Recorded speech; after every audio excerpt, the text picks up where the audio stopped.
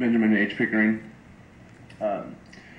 Anyway, my main subject that I'm fighting here is the Disabilities Act's rights, but it has to do with police brutality too. Man, I go around the city and I listen to some of the stories out here, and you know,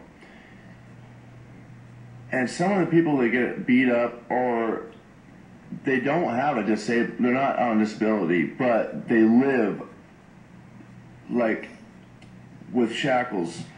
I mean, let's resonate this in your minds. I mean,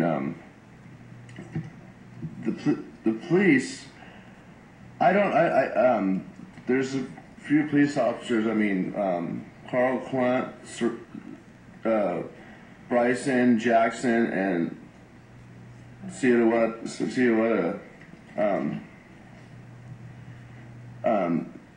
Well, they're between them beaten, disabled, which is me.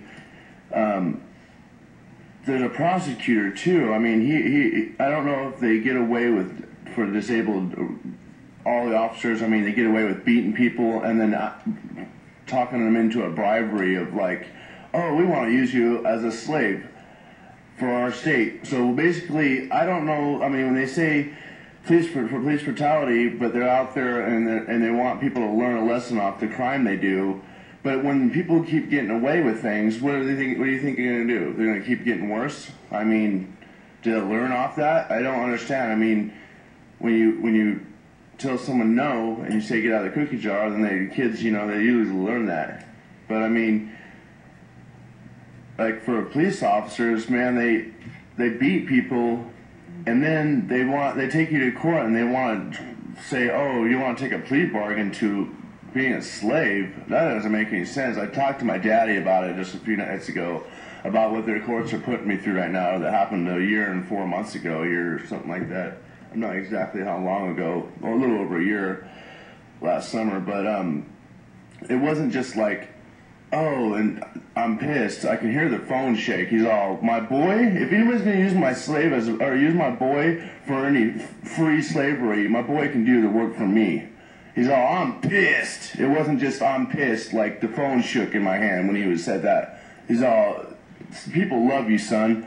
You know, and then as he's telling me these things, my daddy, you know, I'm getting it in my mind and in my heart, and I could feel what he's feeling, how angry someone, I mean, I'm a father. If someone went and beat my son up, and they want to say, oh, you want to take a plea bargain to the courts and try to get you to work community service and use it for slavery. I don't know if people will actually get away with beating people and using them for slavery, and let alone for disabled. I've been disabled for a long time. It's hard for me, it really is. But beating disabled up, this is for the disabled out there. I don't know if it's a law that you can just beat people up and then use them for slavery. Come on now, it doesn't settle with my stomach when I get up every morning knowing that I'm coming to my trial date and they want to try to push me into a plea bargain and say, oh, we want to use you for 40 hours community service. It's like, what?